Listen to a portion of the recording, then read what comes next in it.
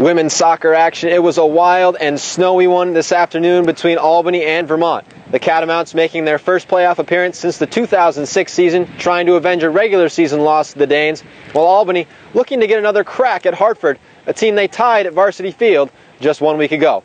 Let's take a look at the highlights. Both teams going through a pregame handshake before this one got underway.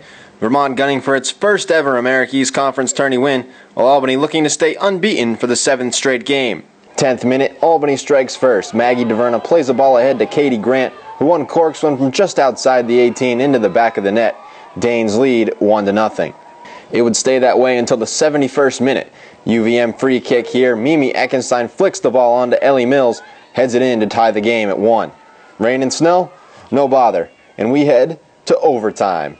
UVM and the Snow picked up the pace in the extra session. Eckenstein with a nice chance here, but Jackie Hubert makes the diving save to preserve the tie. Look at the snowfall. Blizzard in October. Alexa DeMeo takes a free kick into the flakes, and it's flicked wide of the goal. That opened the door for the Danes and speedster Shayla Bergeron. Look at her go, leaving trails of Catamount defenders in the snow.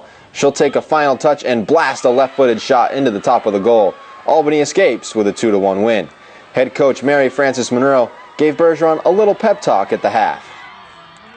And finally, I brought Shayla actually aside right before the half set, and I said, if you're going to go back in, you better take every single player on. And that's what she did, so good for her for finishing that chance. Yeah, at that point, I was just like, well, why not? I'm just going to go forward, and we just all came forward, and we finished it, and it probably was the best feeling I've ever had. We do have to look at Hartford first. They're our first hump that we have to get over. We just have to beat them, and we're good. I think it's going to be a great game. We know it was a back-and-forth game the last time we played. They had some great chances, we had some great chances, and I think that we just need to finish our opportunities, and we'll be all right. The Great Danes win does push them into the semifinal round against the University of Hartford. That game is set for Sunday afternoon, kickoff at 2 p.m. The winner of that matchup will take on the winner of the Boston University-Binghamton game, also happening on Sunday afternoon. For the America East Conference, I'm Pete Estes.